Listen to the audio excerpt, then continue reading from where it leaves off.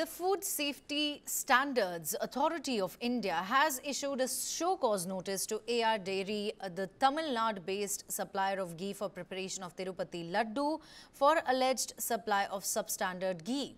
The show cause notice to the firm read, after analysis, the sample from your firm, MSAR Dairy Food Private Limited, has failed to meet the parameters and your firm has been blacklisted by EOTTD.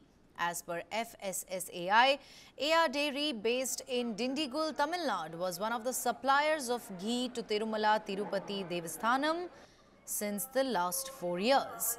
The Central Food Regulatory Body said, by virtue of the above non-conformance of the product ghee manufactured by your firm, AR Dairy, which is not meeting the standards, you have contravened the Food Safety and Standards Act 2006, rules and regulations made thereunder.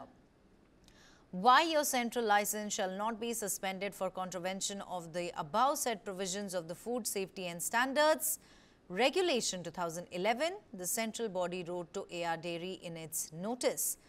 The FSSAI has sought the reply from ghee supplier by the 23rd of September, failing which suitable action will be initiated as per the Food Safety and Standards Act 2006 and regulations.